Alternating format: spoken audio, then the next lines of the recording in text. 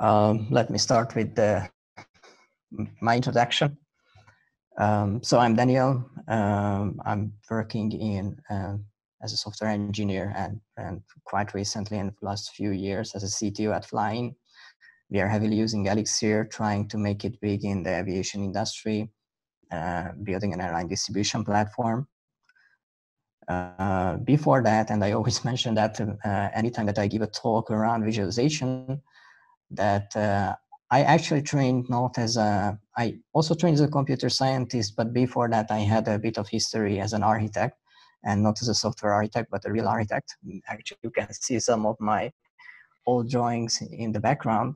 And that is the main reason that many times when I approach problems in software engineering, I go back to what I learned about visual communication.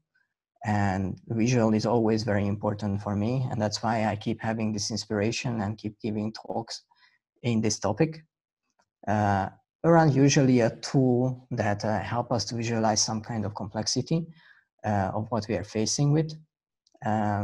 Yesterday, there was another talk and I was happy to join that. It was a bit different focus because it was focusing on the code architecture.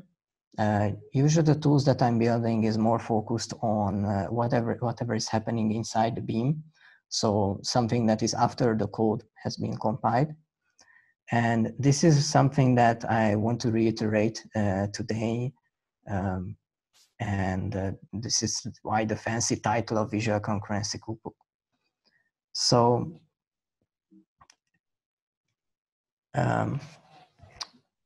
as a bit of historical context, some of you, I think 2 years ago in Barcelona, I made a talk, something called Paparazzi, which is a tool which I developed back in the time to visualize the supervision tree, doing something that is quite similar that is already out there, some quite nice tools like visualisation that shows the supervision tree, shows how the processes and ports, what kind of relationship do they have with each other, and makes it possible to trace what is happening inside the beam real time.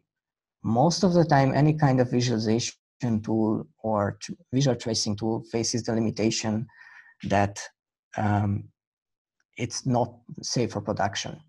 It's also not safe, whatever I'm going to show, it's also not safe for production. This tool is mainly developed for like educational use in mind, or to challenge our own understanding about certain things about the beam internals. So over the years, I was keep trying to put together something, this tool, to ship it that it's easy to use and it can be used for the community. But I was keep rephrasing when I was going back and forth between the beam internals and understand the real complexity, that how such a project needs to be approached. But I never dropped one thing, the name, because I really liked it, because I think it's the perfect way of expressing what is going on. Inside of the Erlang virtual machine, we know that it's not a direct implementation of the actor model. It's a concurrency pattern, but it is something very close. And it's, on the other hand, one of the most famous implementation of the actor model, maybe next to Akka. So inside the Erlang virtual machine, how these actors are communicating, how they are interacting with each other, that was my focus. And one big change that I made over the time is that I realized that a visualization of as events are happening live, it's the human brain is just not capable to understanding this complexity. So I started to turn my attention into time traveling. With the tracing tools of Erlang, all the events that is happening inside the virtual machine can be recorded, and then maybe the internal state could be reconstructed.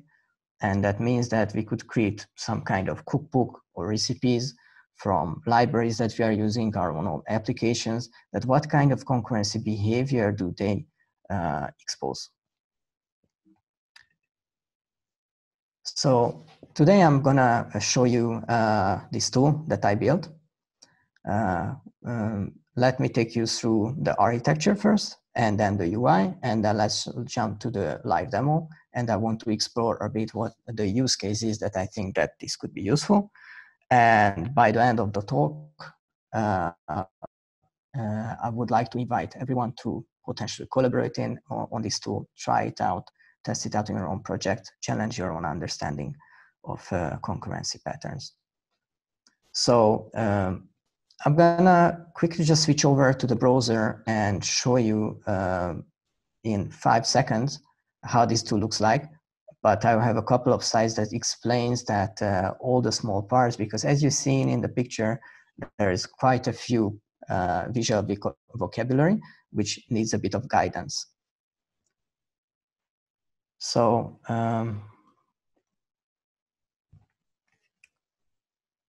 let's see if this works.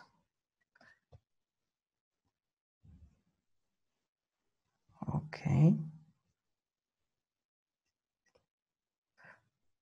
Okay, so how this tool works, that basically it makes a snapshot when the tracing is enabled.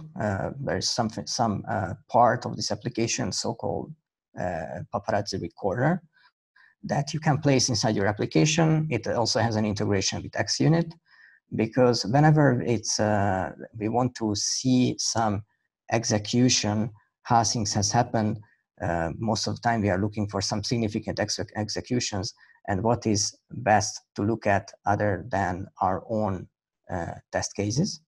So I also created an integration for XUnit. As you can see in the background, it's a force layout. Usually it's good to start with to lay out a bit the processes and applications a bit better. And how this application works, and I'm going to walk you through the UI inside the slides and the visual vocabulary, that it makes it possible that walkthrough record everything that is happening inside the beam in a certain timescale, records what other processes or actors or ports are involved in that one, and decodes all the events that can happen, spawning, exiting, linking, unlinking, sending messages, getting a schedule window, doing some garbage collection. All of these things is represented here, and I will take you through this small vocabulary to be able to, for you to follow. But what I wanted to highlight, and this is the part of the screen that you might worth looking at, is that based on this events that has been recorded, and based on the initial snapshot of the system, I can travel back and forth in time and show how, for example, a parallel map implementation builds up its own processes, sets up the link, and then after everything has been processed, destroys the whole hierarchy. So going back to the slides, what is the architecture of this tool chain? As I mentioned, the first element is a paparazzi recorder. It has almost no dependency. You can just add it, like it actually has no dependency at all. So it's a few lines of Elixir code. Maybe in the future, it would be nice to rewrite the thing in Erlang. So that means that when we are observing the system, even though there is one process around there which works as a tracer, collects information, it doesn't affect the process architecture, doesn't affect the communication, so you can actually see the real thing that is happening in the background. What this recorder does, that you can start it, stop it, it's a global process, and then it collects all the information that is necessary to build up, heavily relying on the Erlang tracer, and when the recording has been done, then it dumps out the information in temporary files, binary files, to be able to read out from Paparazzi Analyzer. Paparazzi Analyzer, which kind of provides an API, it's a Phoenix application, provides an API for the UI that you just seen. Just like the tool that has been presented yesterday, this is also built in D3. D3 is the short version for DDD, data-driven documents. It's a visualization tool set that has been around for quite some time. In the front-end platform, new frameworks are emerging almost every week, but I still believe that D3 is the best tool for such a challenge to build something very customized and kind of easily maintainable, and that it doesn't really put limitations or constraints on the imagination. So let's look at quickly the UI. In the background that is floating around is the supervision tree, but it also represents other type of relationships, not just links. It also represents monitors. It also represents connections because ports can be connected to processes, but it's limited to them. Although, and I will mention in the limitation, there are other type of hierarchies or other kind of relationships between processes that could be displayed that can help potentially to understand why the system behaves the way it behaves. But I haven't yet covered that. Let me mention a few. For example, since some of the latest versions, I think since 1 year or maybe even more now, Elixir collects in the process dictionary ancestors and callers, which is very interesting relationships as well to highlight, which is not necessarily the same as that, let's say, the initial call as it's reported by the beam. And also group leadership is another example that is not represented here, how each of the processes passes over IO-related information to each other. So that is the main part of the background or the UI. This is a temporal graph. That means that it not just defines the nodes, which the nodes can be processes and ports. As I said, as edges can be links, monitors, and connections, but also builds up from all the small events that has happened or have been recorded, a temporal representation of the graph. So every single step in the airline virtual machine will be represented here, and then it can be reconstructed, hopefully correctly, which was always my doubt in this graph. So the next UI element is in the bottom of the screen, which is the event history with the time traveling function. What is important to know that this reddish rectangle represents the current event in focus, and whatever it shows the 0, which is the moment that the capture of the traces, the capture of the events has been started. And what basically this tool does, that it builds up from that initial capture and applies all the single events into the graph, and also displays here that how do they interact with each other. Okay, there is one component which is floating over the graph that links the two things together. First of all, it highlights the payload of the event in focus, and also shows that what are the actors involved. There is two types of interactions and events that can happen in the actor model. Event that only concerns one single actor, and event that concerns two actors.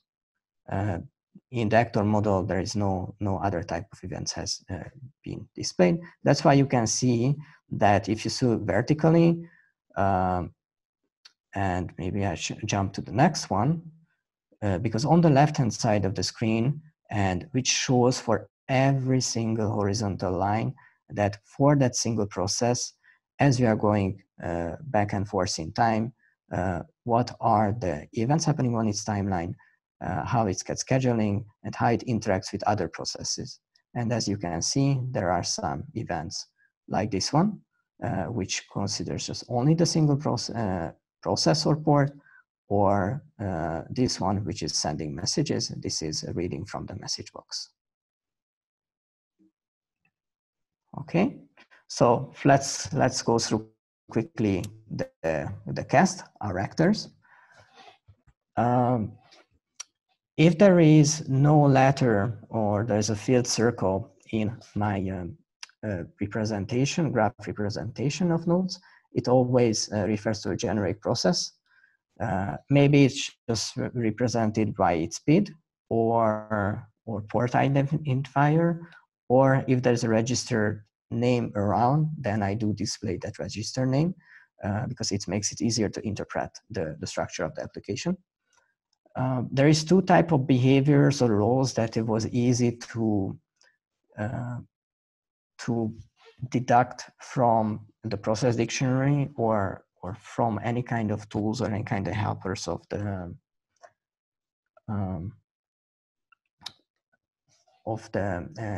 Erlang standard library. So one of them is the application. The application is a special behavior. Usually in the supervision tree, the application controller is a very middle, and then as applications are started by the virtual machine, they start to pop up around the application controller, and the applications are the one that covering also from fault tolerance aspects applications as it's defined by OTP. The applications themselves are represented by an A inside the circle. There is supervisor. We all know this very special behavior, especially in the supervision in this here, it makes sense to represent them. From the initial call that is registered in the beam, there's a chance to deduct what type of process we are dealing with. They have S on their circle. And then the last actor, because at least to my understanding, ports are also part of the actor model, although they have some limitations compared to generate processes. Ports are the way to interact with the external world, but they still can be connected. They still take part in the fault tolerance behavior.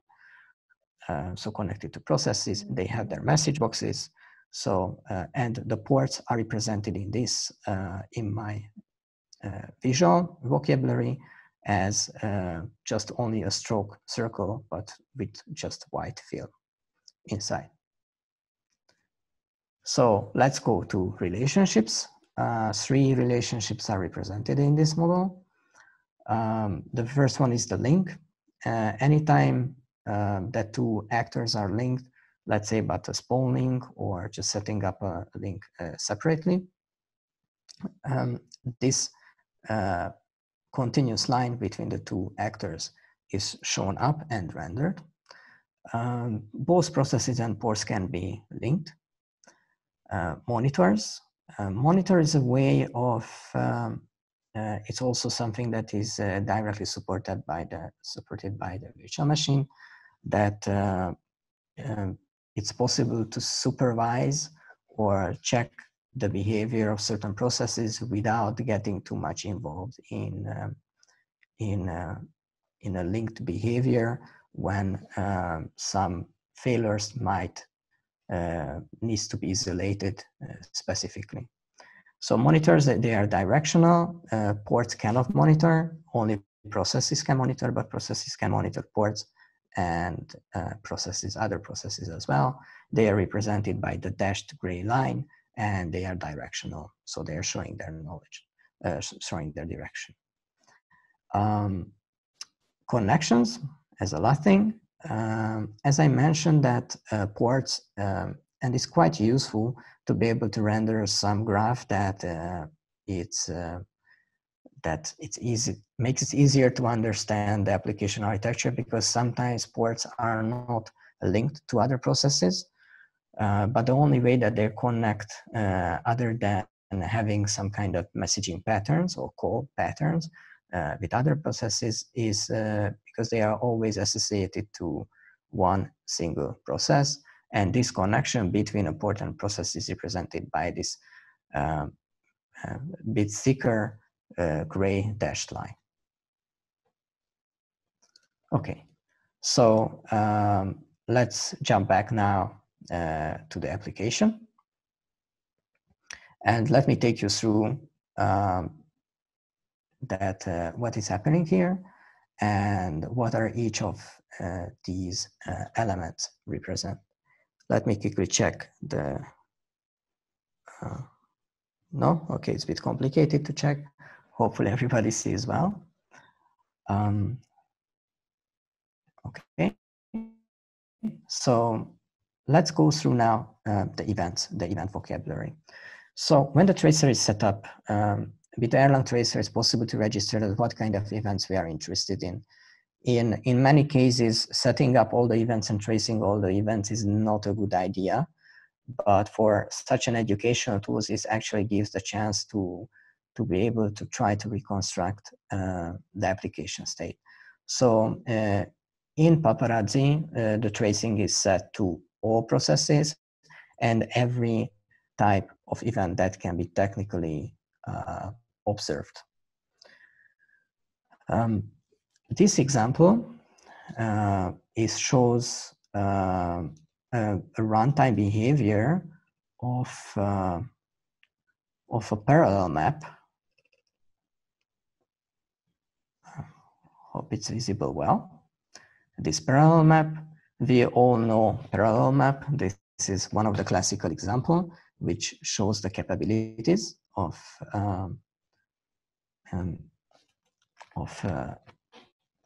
the concurrency behavior. So what it does, that it starts 4 processes, and for each process with a task, which is a behavior defined by Elixir on top, it duplicates each of the element that it passed through it, and then awaits for it, and then it's tear down the whole parallel map. Let's have a look. How does this look in Paparazzi itself? So first I'm gonna zoom out, but most of the time, as you see, this is the whole application structure. Everything is running in one single node. But most of the applications which are color-coded is not relevant. This specific example is traced by this XUnit integration. As you've seen, when there is like a test suite, the test suite can be executed, and then from the beginning of the test case to the end of the test case, everything is traced. So let's focus our attention here. This process is the test process, and this is the one that is actually in the context, the 182 of the test process. And as you can see, it manages most of the communication with other processes. And what it does, that 4 times sets up, spawns a new process, links it to the original process, and then sends it a message. Let's see it from a bit closer. Every event, like I decided to go for a visual representation of these events, that if there is one active behavior from the process, because this is a spawn event, then it's filled with black. And then when it's like a passive, then it just creates or schedules the creation of that process later on, it's not filled. The second step, that it sets up a link still for a process that doesn't exist yet. And then that process, the first process that is creates for the parallel map, has been created at that point, and it also get linked. And then the test process has sent one single message. I do represent usual timeline related events with triangles, because it kind of has a direction and it starts or stops behavior. Represent message passing related behavior with boxes. The plus, that means that we are placing a message in the message box, and the minus that we are reading up from it. Let's follow quickly the lifeline of this process. It has been created. That's what the dashed line shows. But still, the process haven't started to process that single message and duplicate that value because it waits for scheduling. And this is what this white background represents, that if one process has a scheduling window, and as soon as it gets the scheduling window, it does read out that message from its message box. It duplicates it and sends it back to the original process. As you see, the double of 1 is 2, and then it exits. And if you are looking on the bigger scale behavior, that this is what you can see, that all 4 processes has been created, connected, all of them gets a message placed on their message queue, and then all of them does their job, sends back the information to the original process, and then slowly starts to tear down the connection, because what this represents that how these processes are unlinked from each other. Okay, and as you see, when there's an X, that means it's the end of the life cycle of the process, and there is no dotted lines following after. I think it's taking longer than I thought, so I'm quickly jumping back to my slides to quickly wrap it up. So how is it standing, this tool right now? It's actually ready to be published in GitHub. I haven't done it yet because I was a bit busy just before, as also to quote yesterday's talk. It was also a bit conference-driven development, but it's ready to be used, ready to be tested and checked through your own application. For the future, what I'm planning to do, which is quite interesting, that to be able to investigate more complex patterns and not to overload the human brain. Many times the communication, all the events that is happening in the sequential timeline is there's a lot of repetition happening. Usually we are waiting for something, fetching some kind of state. And if I would have the chance, which it turned out to a quite complex mathematical challenge, how to find this minimum repetition representation, basically compressing the timeline, that could lead to a representation of the timeline, just like in musical notation. You say that from this moment to this moment, we just do it 100 times. And then we can just focus our attention to the important bits. What are the limitations? There are still some occasional memory leak and some crash. It's mainly because JavaScript, I'm still struggling to learn into the internal parts, how to really have a bit better control. As I mentioned, ancestors, callers, and loop ladders are not yet covered. And then a general cleanup of the code for easy contribution, although I think that the tool is ready to be used as an educational tool, but to be able to scale it and see and welcome contribution, a bit of cleanup is still needed, because the iterative development of figuring out the internal, it's always makes 2 big loops, and that's why this is still pending. And so then thank you very much for your attention. I couldn't cover everything, but hopefully the tech demo or the tool demo itself will already raises some interesting questions.